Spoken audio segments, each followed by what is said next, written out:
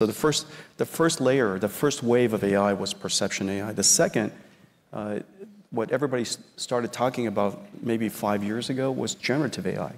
And generative AI is where the AI model has learned how to understand the meaning of the information, but translate it. So for example, you could understand English and translate it to French.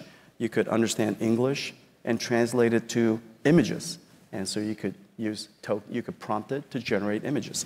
So generative AI is essentially a universal translator, if you will. A universal translator that understands the language of humans, language. And so that's the next wave.